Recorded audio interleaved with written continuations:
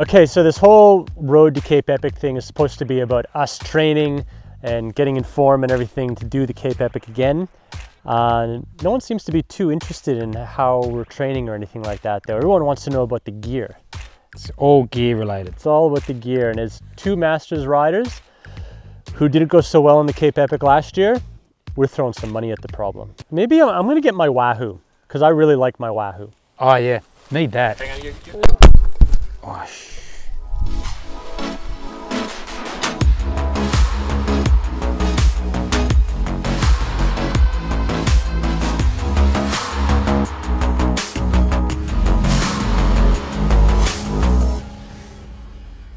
So Albie, why don't you start about telling us about these awesome new bikes we just got from Giant.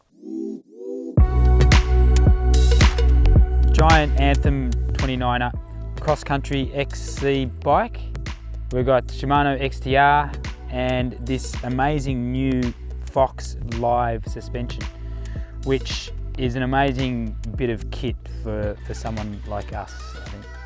We don't deserve this, but we will happily ride it. This is pretty cool. Like there's the controller down here. There's a battery, and you can set up the stiffness and all that of the suspension, but there's also sensors right here and here, down there. And what that does is those are reading the trail like 1,000 times a second, feeding it back to the controller. And the controller in there is an accelerometer. It's got like a 3-axis system where it knows if you're climbing, you're descending, and traversing, and it's opening up the valves in real time. I think it takes like 0.3 milliseconds or something ridiculous like that. So you can feel it, you can hear it, you know it's working. At first, when we got on it, I was reaching for that button, yeah, and just sort of wanting to sort of lock it out yourself. But it's very intuitive, like it works, like very smart how it all works. So it reminds me of electronic shifting, kind of like. It's one of those things that you don't know how good it is until you go back to the old bikes, which are still good, and there was a lot of control there, but I don't know, it's pretty cool, isn't it? It is awesome, yeah. Got new PRO saddles, these Turnix Offroads, they're good. There's this sort of like stickiness part of the saddle to sort of keep your butt in place. Got Maxis tires. We were on Kenda's before. Maxis is what came on here, so I'm loving them. Good. Yeah. All the good guys seem to be using them. So Nino's on them, so we need to be using them. A big cassette on the back there, 51. Gotta need that for some of those steep climbs up in Cape Epic for sure.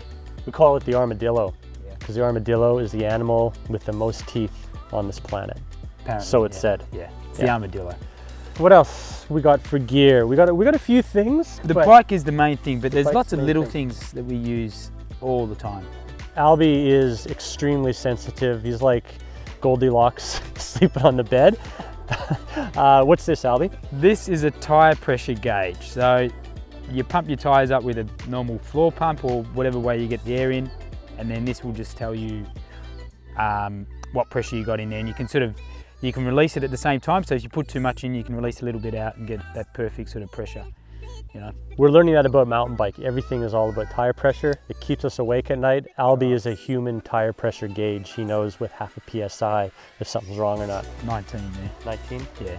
Well, I just got this, speaking of while we're on the topic of pressure, I just got this killer Silca travel pump that we'll bring with us. So this is like just fits in a bag, this beautiful valve.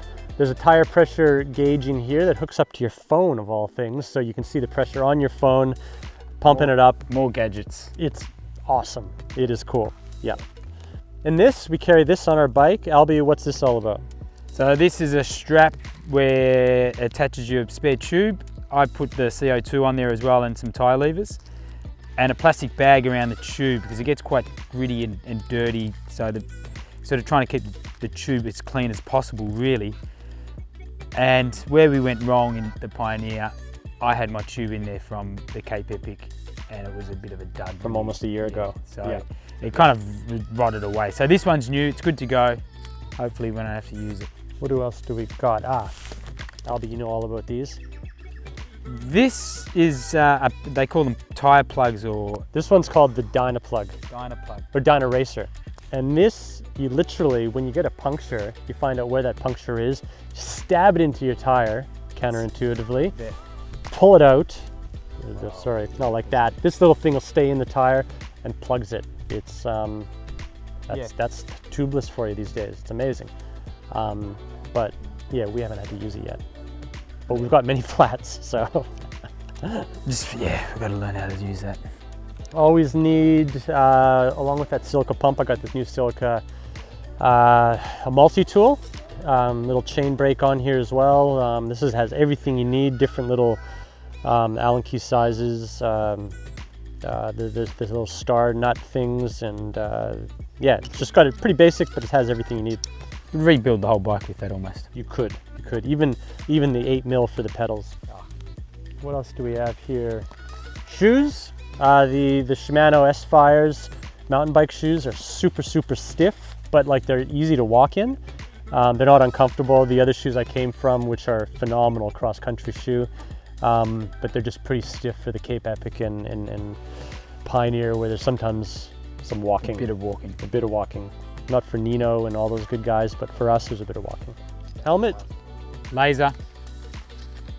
The what model is this one? I don't know, but it's kind of get your Vanderpool on with that helmet. That's what he uses, so it's got to be good.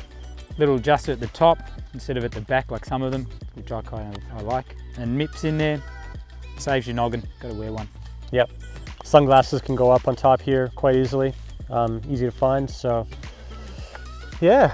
The other thing I can't live without is just my computer. This Wahoo ROAM just goes on like that.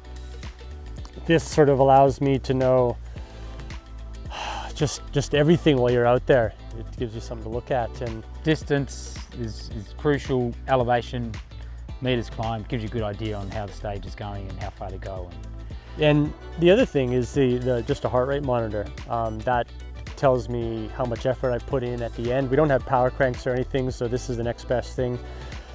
Knowing our, the effort we put in, and then my coach being able to see that, and not that you can really do anything with that, but it just does measure, for your training for the next race.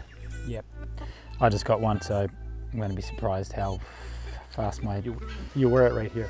Yes, Lazer sweatband, yeah. And now I've got one of these as well, so I won't be asking you how far to go. So that's our setup. That's how we're going to solve the problem of us being slow out on the course. This is going to make us fast. Yeah. And the next time you see us, we'll be in South Africa.